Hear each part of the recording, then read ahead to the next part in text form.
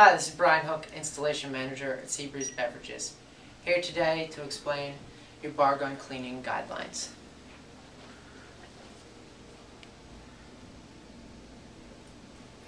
Alright, for this procedure, we're going to start with your daily cleaning.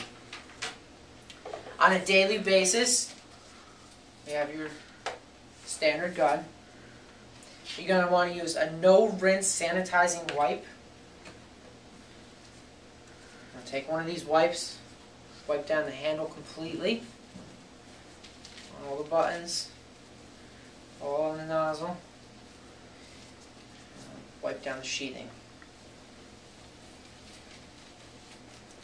To give that a good wipe down, you use the same wipe and wipe out the inside of your drip cup. And that's good for a daily procedure. Now on a weekly basis, we're going to want to do a more thorough sanitizing.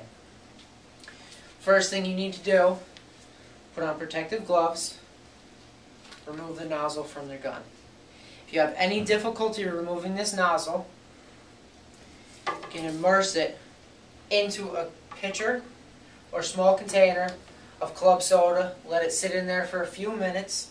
It'll loosen up any of the syrups that have stuck the nozzle on. You can pull that right out of there.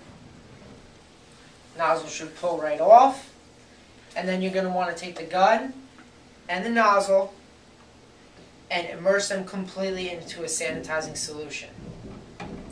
Any FDA approved sanitizing solution should work fine. In this particular case, I'm using a chlorine-based solution, 100 parts per million.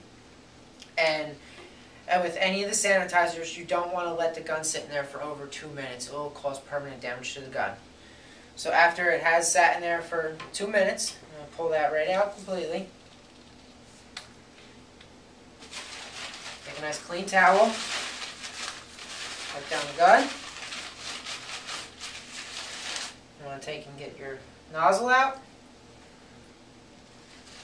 Wipe that down as well.